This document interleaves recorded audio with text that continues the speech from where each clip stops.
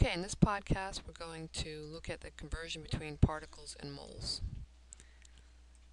Okay, so the conversion factors here. When we talk about particles in chemistry, we're talking about atoms or molecules or formula units, and we'll talk later about what the difference between those two things are, formula units, and moles. Just like a dozen is 12 of something, a gross is 144. A mole of things is Avogadro's number, which is 6.022 times 10 to the 23rd. Okay, so that's what we're going to use in the conversion. So that many atoms is 1 mole of an element, or if it's that many, let's say molecules, it's 1 mole of molecules. Okay, so let's take a look at a couple examples.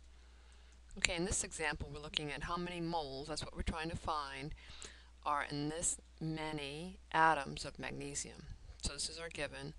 So 1.25 times 10 to the 23rd atoms of magnesium. And what I know is there are 6.022 times 10 to the 23rd atoms of magnesium in 1 mole of magnesium. So I can cancel out atoms of magnesium. I'm left with moles of magnesium. If I divide 1.25 times 10 to the 23rd by 6.022 times 10 to the 23rd, I get 0.208. I need 3 sig figs just like I have here.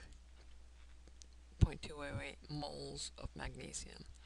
Now a word of caution here is when you're punching scientific notation, you should punch 6.022 times, not times, you should punch whatever gets you the EE function. Most calculators that's the second comma, but you want this EE function, then 23.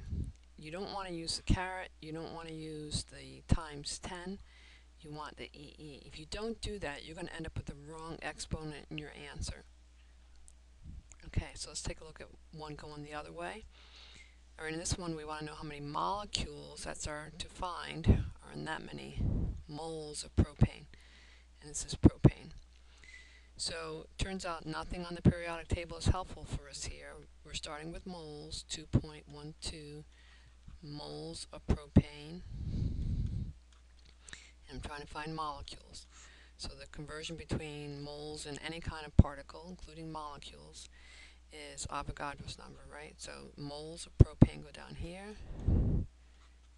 1 mole of that gives us 6.022 times 10 to the 23rd molecules. And if I set it upright, that will cancel with that, and it does. And simply with 2.12 times Avogadro's number, and from a sig fig standpoint, that gives me 1.28 times 10 to the 24th molecules of propane. And that should do it.